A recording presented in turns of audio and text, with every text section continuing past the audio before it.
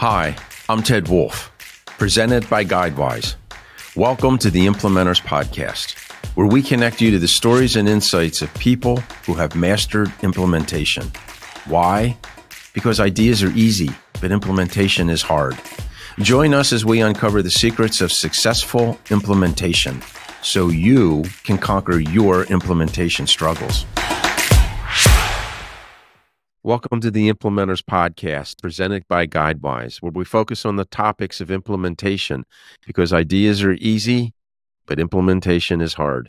Today, my guest is Alice Yeh. I'd like to welcome you to the podcast, Alice. Thanks, Ted. I'm excited to be here. Alice, your background is pretty starstruck in many ways. You went to some pretty prestigious colleges. You've had great experience working with big companies, but all of a sudden you kind of felt stuck. So let's talk a little bit, if you can, bring us up to date. What's your journey and your career like since you're a career coach? What's your experience been and how did you get to where you are now? Yeah, like you said, I'm a bit of an overachiever. So after graduating from undergrad, I started my career out on Wall Street, and I was there for a couple of years. I got to work internationally. I spent a year in New York, a year in a year in New York, a year in Hong Kong, and 3 years in London. But through that journey of climbing the corporate ladder, I still felt like something was missing. So most people say you go to business school to reset your career. So I did that, followed that advice, went to business school. And after graduating from there, I came out here to San Francisco where I worked for Google. So started at big tech.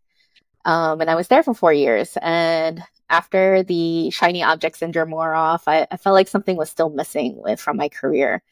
And while I was at Google, no matter how hard I worked, how hard I tried, I worked overtime, worked on weekends, sometimes checking in on holidays, what people do when you want to be the best and do your best. And no matter how hard I worked and tried, I couldn't get promoted. And I actually ended up getting laid off after working there for 4 years. And I was very burnt out, and I decided I wanted to take a year off to really find myself and figure out what made sense for me in terms of next steps for my career. And after that year off, I traveled. I focused on some personal passion projects. I did things like started a travel blog. I did yoga teacher training. So things that really filled me with joy personally. And when I went back to work at corporate, I started working at a couple startups. And through life and changes in the market, I went through 2 more layoffs. And through all of this experience, it was always this feeling of trying to chase something where I felt like purpose and meaning was a bit lacking from my career. And I was always just following what people said of, what we hear from our parents or society, where you work hard, do as best as you can, get a good grades, go to a good school, get good jobs, and that's how you'll find success. But even on paper, even though I looked successful, something was still missing from my career. And so I actually decided to work with a coach where through the work with her, I figured out that to me, what purpose meant to me and where I found meaning in my work. And that to me personally was this idea of mentorship and helping others. And that was the role that I enjoyed the most throughout my entire career in terms of helping others and coaching them throughout all of my career. So coaching was something that I really liked and wanted to explore more of. And the other thing that I found when I worked with a coach was that living here in San Francisco, there's a lot of talk about starting your own company and the startup mentality. And so I always felt like I had to have this brand new, innovative idea that no one's ever thought of in order to start a company. But working through the code with the coach at the time, she pointed out that that's not necessarily true. That's a false belief that I had. And starting a company, it doesn't have to be a brand new idea. It's like what people say when you the analogy she used was thinking about you opening your own restaurant. There's lots of restaurants. That's not a brand new idea, but people still do it because they enjoy that idea of sharing food that they love with people. So that really opened my eyes, and that's where I decided to become a career coach. Because I've always given advice to friends, family, coworkers, junior members of my teams around career and helping them succeed. And so that led me to kind of where I am today. And what's funny is that once I made that decision to start pursuing coaching as a essential idea, originally as a side hustle, a couple weeks later, I got laid off. So I took it as a sign from the universe to go all in on this journey. And that's where I've been for the past year and a half. Okay. So if I could summarize, you had the ideal life in many respects. And I think the lesson to learn, and correct me if I'm wrong, the lesson to learn is don't buy into all the hype, because if I can give a little more detail, your undergraduate was from Princeton and your Yes. MBA was from Wharton. Yes. Two marquee colleges. You've worked for big name companies. So people can put on paper all these great attributes that they think will open doors for them. But in effect, you still felt stuck, which a lot of people do. Yes. So you went through the journey that helped clarify what you need to do. And you call yourself a coach, a career coach that is really geared towards clarity. Yes. Tell us a little bit more and enlarge that concept of clarity, if you could. Yeah, for sure. I think oftentimes when people think of career coach, they think of someone who helps them with their resume review, interview prep, and things like that, which is great and definitely needed for some people. But I always felt like what's missing is that step you have to take before you start working on your resume and take practice interviewing. Is the idea of what career you actually want to have. What you said earlier is exactly what happened with me, where we're told to go down a certain path, or we pick a job right out of college because that's based on what we studied. And you start going down this path and people feel like they have to stay on that path.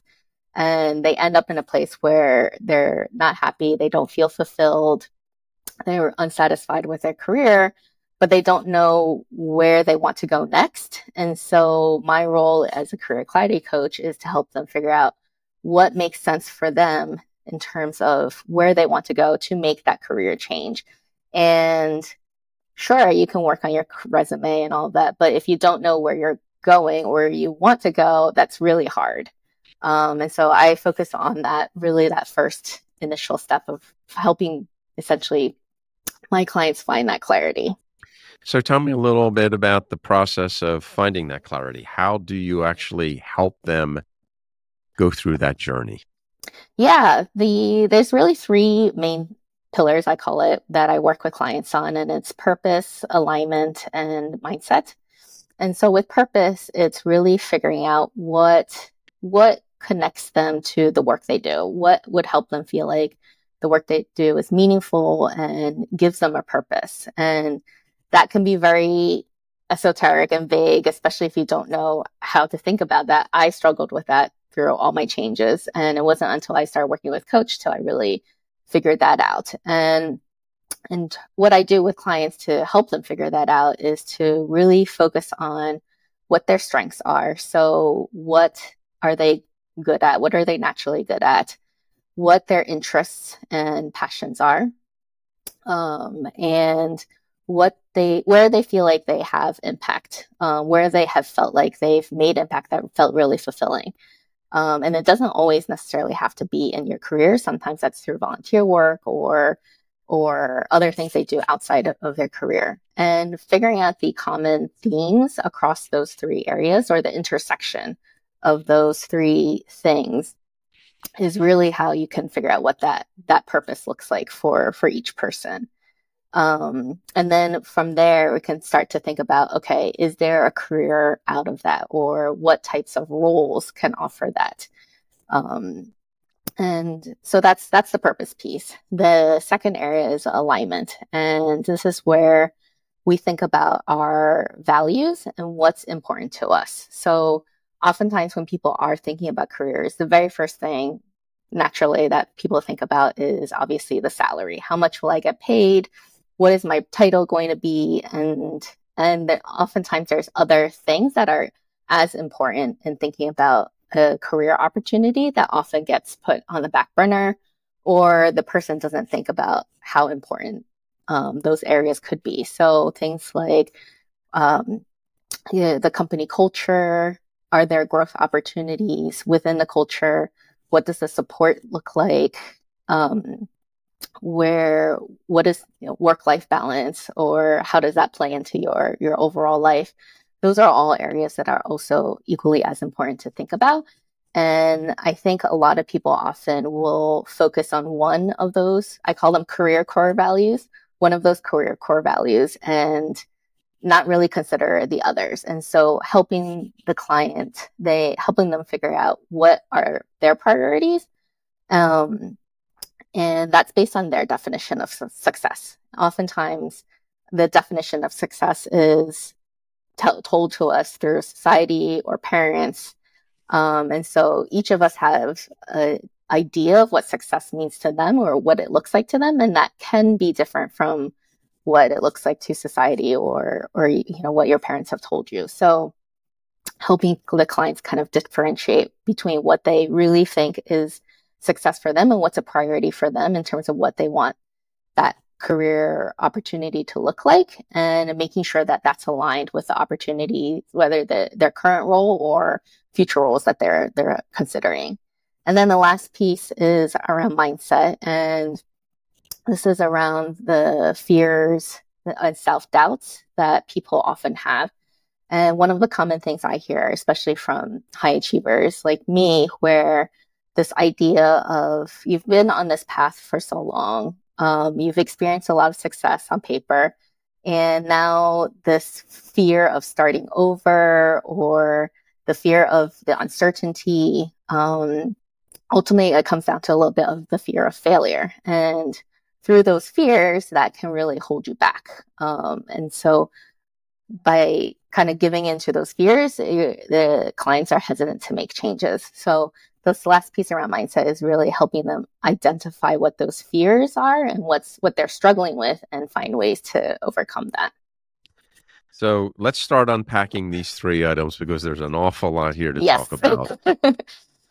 How often do you have a client that you run through the process and they end up saying, I never thought of these things, so I think I value my present position in my career more, so maybe I don't want to make the change? How often does that happen? It actually hasn't happened, but I could see that potentially happening because they think that they want a change, or they've been glamorizing, other roles or other opportunities. But once they go through this process, they might find that new ways to either appreciate their current role, or ways that they find that it is actually in alignment. So it is possible, but for the most part, I haven't personally encountered clients like that. Okay. Purpose. Let's talk about that. How does somebody actually find their purpose? We talk to other people on the podcast, and they say that the clouds don't separate, the lightning comes down, and all of a sudden you got your God-given purpose. How do you help people find their purpose? How do they know when they found it? Yeah, it is definitely not an overnight thing, as you just mentioned. It is a bit of a process. And the first part is really to look within, to really understand yourself. And I think a lot of people don't spend a lot of time really, really thinking deeply about themselves, thinking about what motivates them, what drives them, and really understanding what makes them tick. And so really having that self-awareness is really the first step. So in terms of figuring out purpose, there's a framework that I like to use, which is the Ikigai framework. It's a Japanese concept. It translates to a reason for being. And so it's this idea of looking at 4 different areas I talked about a little bit earlier. So the first area is around your strengths. So really considering and thinking about what you're good at, what you're naturally good at. And these could be things that you hadn't thought about in terms of what you may be good at that others are not. So thinking about your strengths. And the second area is around your passions and your interests. So what interests you, what keeps you motivated and naturally just excited, what topics or what types of things, what type of work keeps you excited and interested. The third area is it's in the framework. It's coined or termed as what the world needs, and I always found that really hard to work on because the world needs a lot of things. But what is my specific role in that? So the way I like to think about this specific area with my clients is thinking about what kind of impact do you want to have or have you had? And when you think about it from that perspective, it makes it a lot more more accessible in terms of where you feel like you can have impact and versus just what the world needs. And the last one is what you can be paid for. And so with that aspect, it's oftentimes that's where the career piece can come in. So not every passion is something that you can monetize, and not every role is necessarily a career that's possible. So taking that money aspect into consideration is the last piece. Once we go through the purpose and the 4 areas, then we start aligning our core values with that. Yes. No different than what a business does. And we say we have to find what our core values are that will make us successful, that motivate us and keep us in a mindset, if we will. Mm-hmm. Talk to me about how you keep people mindful of their core values and not forget about them. Yeah. So I think one of the things I like to walk with my clients through is actually before thinking about the future is really thinking about the past, because your core values have always been with you for as long as you can, as you've been in being, because they've really been driving your decisions. And the core values are a little bit influenced and molded by what your parents have taught you, what you've learned in school and outside influences. But there is still this element of what is personal to you. And that's why they're called core values. So when I work with clients around their core values, it's looking at major decisions in their past to help them figure out, okay, why did they make that decision? What was really driving them to make that decision? What influenced them? And oftentimes when working with clients, what comes out is that there was always a few different ideas or core values that was underlying all of the decisions that they made, whether consciously or not. And once you understand that that's one of your core values, then when you think about decisions going forward, it makes it a lot easier to recall that aspect. And when you're trading off, 2 opportunities to which both sound really good, but one of them might align better to your core values. So that's always how I like to present that to my clients and help them remember those things when they have big decisions or questions about their paths, is to think about, okay, how did you think about the decisions you made in the past and why you made those decisions? And sometimes those decisions that you made in the past, maybe they're looking back, if you were to do it differently, why would you do it differently? And so that can also be a learning as well. And let's talk about mindset, third area. Mm-hmm. Define mindset as you use it in your everyday life and with your clients. Yeah. For me, mindset is about really building that confidence and resilience. And so the confidence to do what you want to do and make the decisions that feel right for you, and resilience in that is as important when in times of setbacks and failures, you are able to bounce back and recover from that. So those are really the two things I really focus on when it comes to mindset, is the confidence and resilience, because nobody's perfect. We will always encounter some sort of setback or failure, and how you recover from that and how you learn from that is really what can help you move forward. And then from the confidence aspect, it's that just helps you believe in yourself and know that the decisions you're making or the things that you're doing are you're capable and able to. Would you agree then that purpose and your core values are investigation? You're really trying to discover more about yourself. Self-awareness is the key. Yes. Mindset is where the work actually takes place, though. Am Yes, I accurate in that? Yes, definitely. I know from my personal experience, that's exactly what happened, where I decided that coaching would fulfill my purpose from like a meaningful work perspective, and starting my own business aligned with a lot of my core values in terms of autonomy and freedom and things along those aspects.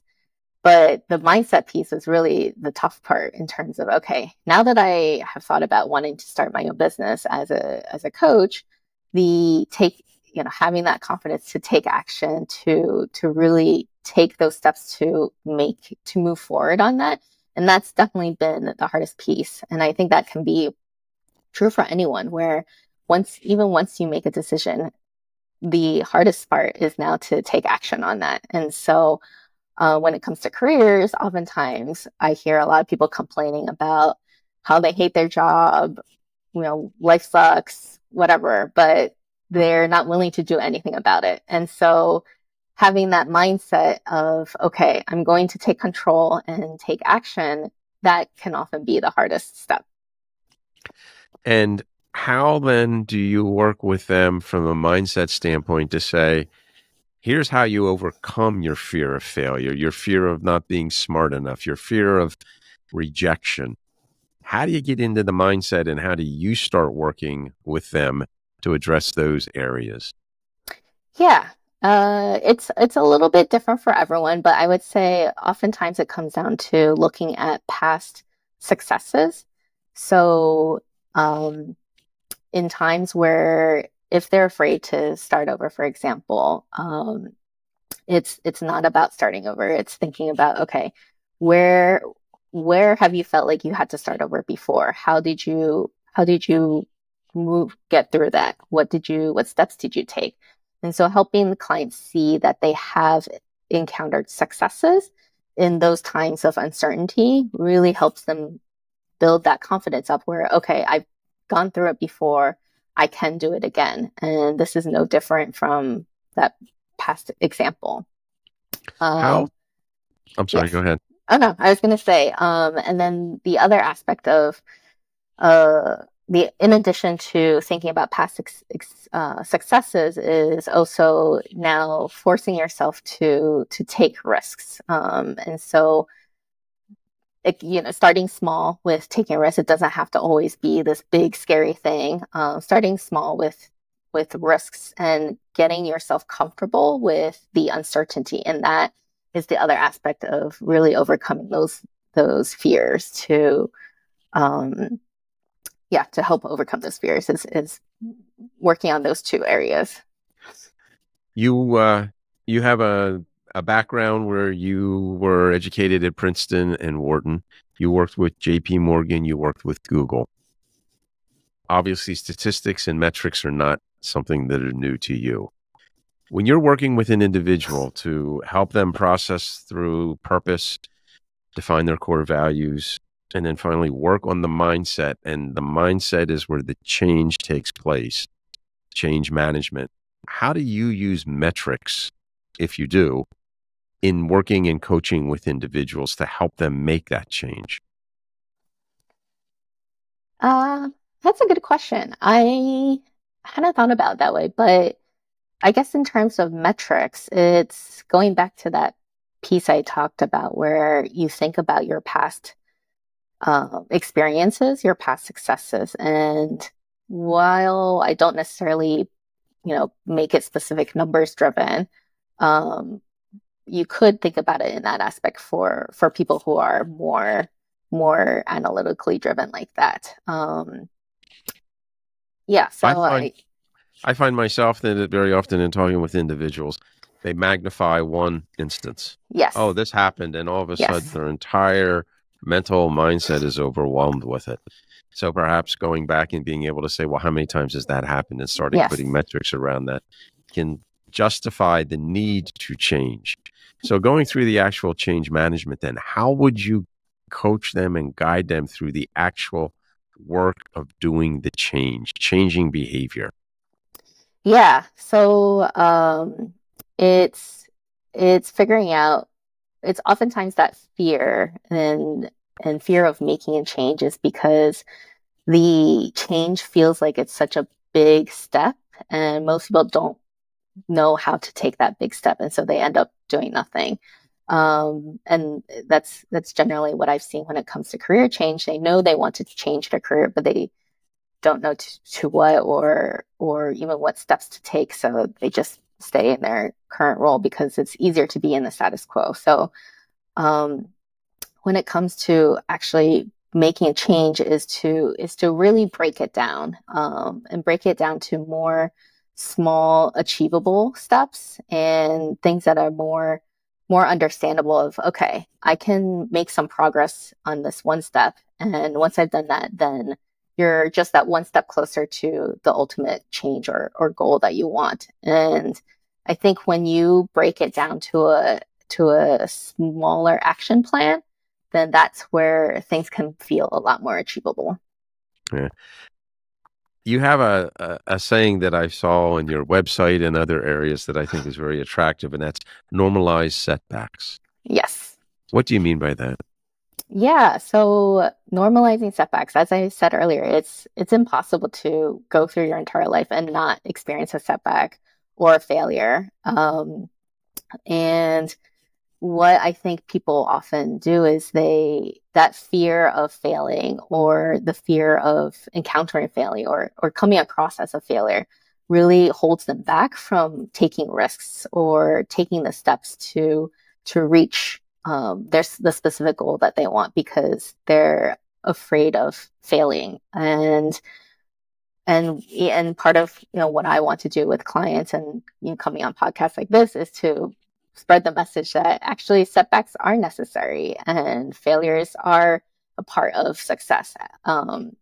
In order to learn from your experiences, you do need to experience these setbacks and failures because that's how you grow. That's how you learn from your mistakes essentially and gain experience. And for I'm sure every successful person that's out there, they have definitely experienced their own share of setbacks and failures, but that's often not talked about as much as it should be.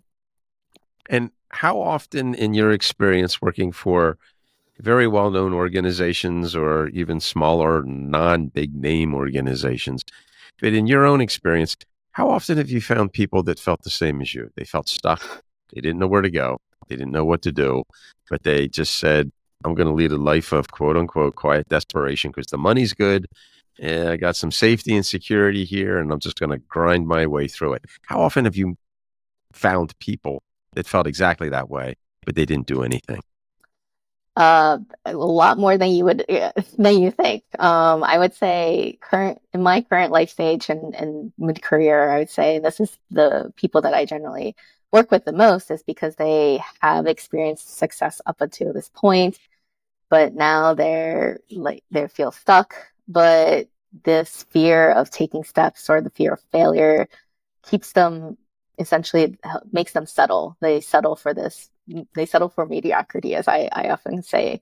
Um, and so they play it safe because they're afraid to take those steps to make changes. And so I would say that almost everyone around, this mid-career stage of their life is in this, not everyone, but most people I would say are in that state of I've been here for so long, I don't know what to do next, but because I don't know what to do next, I'm just gonna stick with it. Mm-hmm. So So you separated yourself from the normal herd, I'll say, mentality. What regrets do you have about the choice you did make and you went out on your own and you're looking at your current life right now? Do you have regrets? What regrets might you have about making the change? I don't think I have any regrets per se. I think I have definitely struggles that I hadn't anticipated. For me, as an entrepreneur, I underestimated how much of a grind it can be when it comes to, as a solopreneur, all the work is on you. And so I am luckily a very disciplined person. So I know that I have to take the action and take steps every day because I am the only one who can. But I definitely underestimated that. And the mindset piece is still a struggle. There are days where I feel like I'm not going anywhere and did I make the right choice? But when I go back to my why of, this is where I feel like I can really impact people and really feel like I'm making a difference and helping people, live better lives. And that really makes me feel rewarded and fulfilled. And so I just have to think back to that and that helps me keep going. So I would say the mindset is often a struggle as an entrepreneur. And I've heard from others that it's not unusual.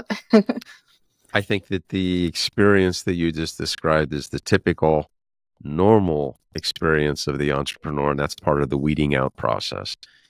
Who has the passion and who has the gumption to be able to stick in and take all of the failures, all the no's, and all the uncertainty really that there is present. And that goes back to your mindset. So what keeps your passion flowing? You can say my purpose, helping people. Tell me a little more detail. What keeps that passion flowing in days and nights of doubt, which if you don't have that, you're not a real entrepreneur, in my opinion. Yes. For me, it comes down to, I feel like I'm most energized after client calls because I can see the work impacting the clients that I work with. I can see the changes that they're thinking about, the aha moments that they get in the calls. And that feels really rewarding. And so that keeps me going on one aspect. And then the other aspect is, kind of going back to the values alignment and thinking about now I can set my own schedule. I have the flexibility and the freedom to work when I want. I don't have to work the standard Monday to Friday, 9 to 5. Sometimes I take a random Monday off, but sometimes I'll work on a Saturday. So having that freedom is liberating. And I do think about in order to keep going during those times of struggle, I do go back to thinking about, okay, what do I have now that I didn't have before? One of the things I don't have now, which is amazing, is I don't have to work for a manager that I disagree with, or senior management whose vision I don't believe in, or deal with politics in the office and bureaucracy. So those are all things I'm grateful to not have to think about. And then there's the flip side of, well, now I have to do everything myself. Well, I think there are trade-offs that are well worth taking, and particularly if you have the passion for it and the purpose that for the freedom that you find valuable and the integrity, I'll say, of living by your values. So what lies in the future for yourself, Alice? Yeah, so my role is, I'm constantly always looking for more clients to help them. I am going on different podcasts like this to help spread my message of normalizing setbacks, sharing my story, my experiences, and if that resonates or helps someone to move from that state of being stuck and not knowing what to do next to, okay, let me think about, making a change and actually taking action to do that. And I'm happy for that. And great if they want to work with me or if they want to work with someone else, as long as, more people are finding that passion and fulfillment in their careers rather than just feeling stuck and unhappy is motivating for me. Okay. And Alice, what's the best way to contact you? Yeah, so my website is aliceyehcoaching.com, and people can, if anything resonates with them, they can learn more about me, the work I do, and you can also find me on social media. I'm on LinkedIn as Alice Yeh, or Instagram at Hey Alice Yeh, and those are different ways to contact me. And Oh yes, and I was and just gonna. and go ahead. I'm sorry. Oh yeah, no worries. I was just gonna say, going back to the whole values, um, uh, considering what values you have and what's a priority for your career, I do actually have a free resource for listeners if they're interested in essentially doing like a gut health check on their career. I call it a career checkup guide.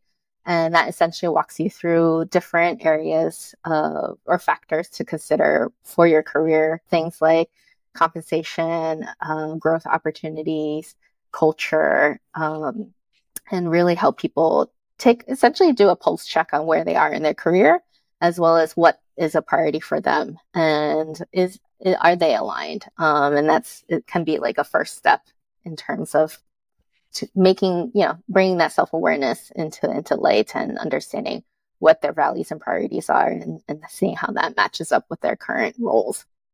And to get And the evaluation guidebook, they'd go to your website, and that's aliceyeh.com, correct? yes, that's right. And I was going to say, actually, you can find it on my website as definitely. And I actually did create a bit.ly link. So it's bit.ly/implementors career check. And that's another way to download the guide as well. Very good. Okay. Alice, thank you very much for your time today. It's very informative. You have a very interesting background, and I think you have a lot of credibility as far as being able to bring clarity to a person's career and their life. So thank you very much for your time. Certainly enjoyed talking with you. Look forward to future contact. Thank you so much for having me, Ted. I really enjoyed being here. Thank you.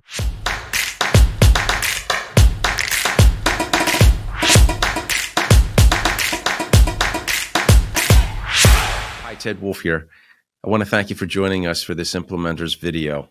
The Implementors podcast is presented by Guidewise, where we, along with our vetted member community, recognize that ideas are easy, but implementation is hard.